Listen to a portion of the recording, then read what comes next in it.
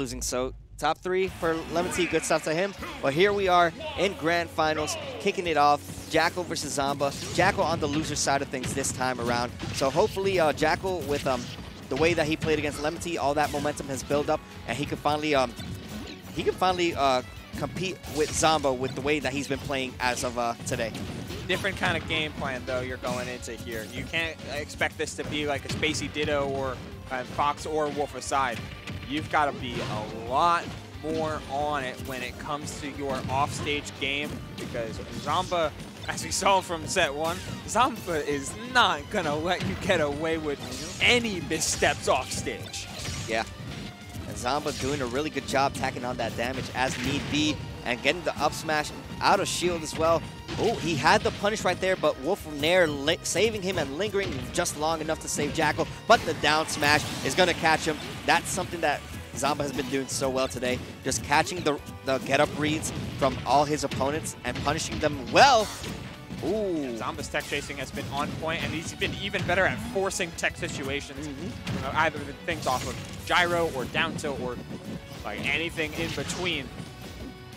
This is where the money happens for Jakal, though. You need to try and make the most out of these juggle situations, but I mean, that's kind of the best thing about R.O.B recovering high, is that you can manually give yourself the space you need to Nair.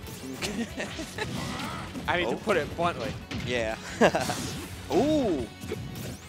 Zomba opting to go deeper off stage this time to try to get the punish on Jakal, but Jakal has been, you know, he's been reacting very quickly when he's off stage, you know. He knows that the moment that he gets off stage and Zomba has full, you know, stage control, it could be dire for him. So he has to get back on stage ASAP, and, you know, struggling to find his first kill, but is not out of the realm of possibility of bringing this back. No, not in the slightest. Like, it's as soon as this stock drops, Jakal is allowed free reign on his combo game, and there it is with the sweet spot Nair.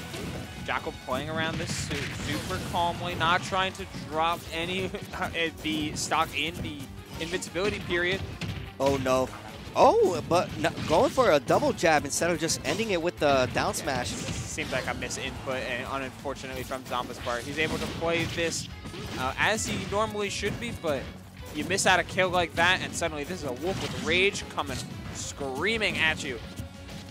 And I mean, I don't want to deal with a Jakal that has a little bit of an extra beat in his step from living this long.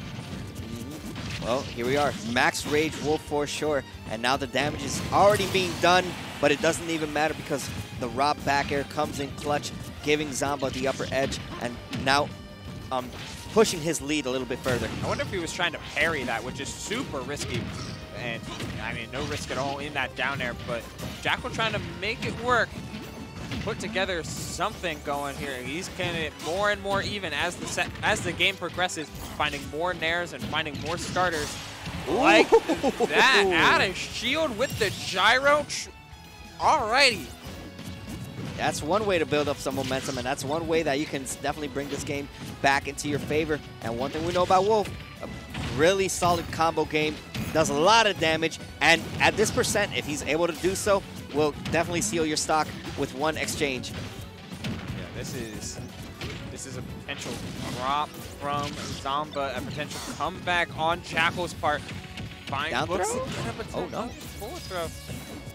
I guess plenty of respect for Jakal's mashing game, but no respect at all for Wolf's recovery. That down air is so frustrating to get around. He had to commit to a high Wolf flash very early, but as soon as Zomba saw him go low, that was a wrap. Yeah, unfortunate way. I mean, Jakal did a really good job keeping it close, and Jakal is also doing a really good job bringing back some nostalgia, going back to his Smash 4 roots. He has had a Sonic been pulled out before.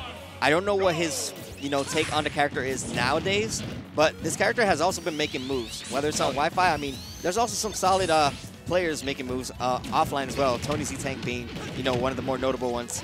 Yeah, and Wrath qualifying for the Smash World Tour Finals, making a very clean run himself. So there's plenty of Sonic players, and there's plenty of Sonic playstyle to go around, though most of it will be on the defensive side. Though playing out of shield here, Jakal doing quite well at the start.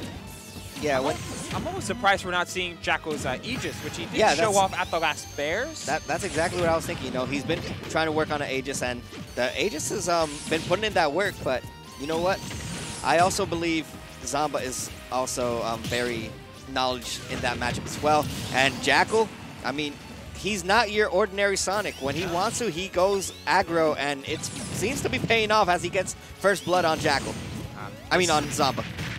Missing the combo afterwards. He found Nair, but he found the landing Nair, but he missed the gyro throw afterward, which honestly, that could have resulted in a stock. In the meantime, Jakal has a chance to play Sonic's game with the buffered tech that was so clean from Jakal.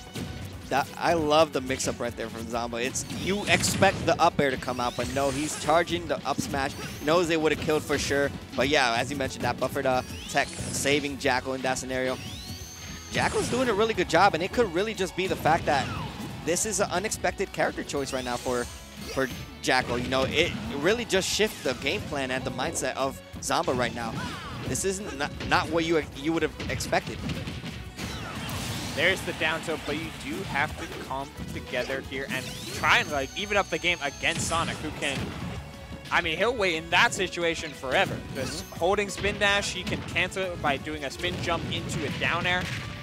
But now you're starting to be, now you're getting into a little bit of a hairy spot. Sonic's not the lightest, and while his mobility is great and all, Rob's got plenty of kill power to go with that. All right. Oh, the back air gonna barely be enough to take the stock, but it's gonna extend the lead a lot further right now for Jakal. And at low percent, this is combo food right now for Jakal. If he's able to get something going, gonna get the grab up there. Yep. Gonna get some damage. And up air 45% extra credit. Wow. Platform. This is Sonic players will love this stage. Super wide. You get the extensions off the platforms. You can go from one side to the other, dodging underneath the half-charge laser thanks to spin dash or spin charge. I suppose it is. You're throwing out a lot of projectiles, Zomba, and none of them are paying off for you so far. As, you know, Jakal's just playing it safely, not forcing it anything now. I have a lead. Okay, let me just camp you out and just wait for your approach. Let me just continuously charge my spin dash and just see if you're able to get anything off it. But Zomba's struggling to get anything. Yeah. Ooh. I mean, Jakal's playing that runaway game, forcing Zomba to chase. He gets the tech chase, but no stock off of that spring. Not to mention the frame 2 air dodge certainly helping out Jakal in this spot. Not in that one specifically, but having an extra frame on your air dodge makes it easier to escape some of your crazier combos, assuming Zomba doesn't have something in the bag as he gets away with that spin dash. Yeah, he beat out the Nair with that spin dash. So, you know, good stuff right now from Jakal, doing really solid job. This is definitely, you know, it caught all of us off guard for sure. But he's going to go up in the air, going to go for the punish, not going to get it. Forward throw might put him in a bad predicament, but still, you know what? This is where Sonic struggles because this is where he needs the big hit. Uh-oh. That was a lot of rage. A good air dodge, and the coverage he's running. I don't believe he has his jump. That's not good. This is a dead Sonic. Ah! Is he dead? No, no. Oh my God, he's dead. Oh, that was the answer. One bad space. And you see the SS in Jakal's tag. You know he is the Super Sonic, or at least he was, before Zomba found his opening.